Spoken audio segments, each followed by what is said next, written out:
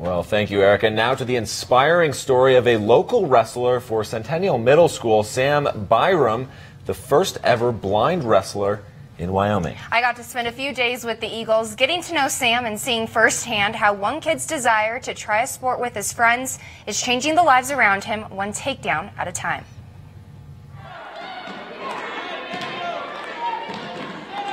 This is what wrestling practice looks like, but rather sounds like to Sam Byram, the first blind wrestler for the Centennial Eagles. Sam started basically October 15th, had never done any sport whatsoever, so he stepped out onto the mat.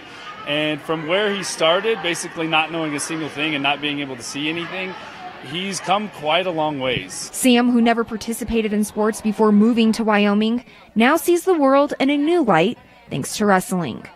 I just try it. I'll just ask. I'll just follow what we're supposed to do in wrestling and just do it. As Sam's presence is an inspiration for his teammates and coaches, it also comes with a unique learning experience. It changes the way that you have to describe how a move is done. So rather than showing a kid, you actually have to use different language to be able to help him out. So that's been a real change from sighted people. So that's been actually, I think, a good thing for me to grow as a coach as well. Offering's like a thing that shows if you don't have like a disability, you can still do something just as well as normal people.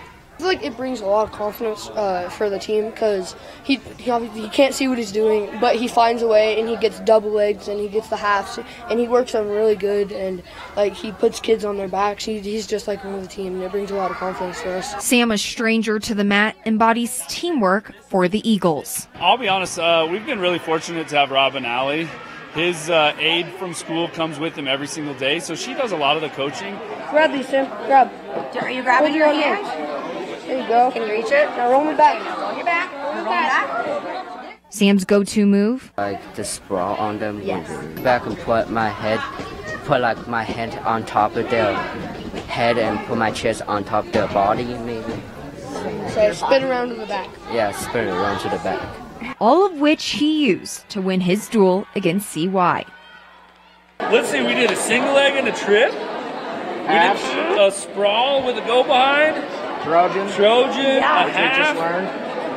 Gosh, good job, buddy. Dude, I need a high five. Good job, bud. Adversity brings out the best of us, and Sam, along with the Eagles, shows us just how it is done. Halle Jones, K2TV.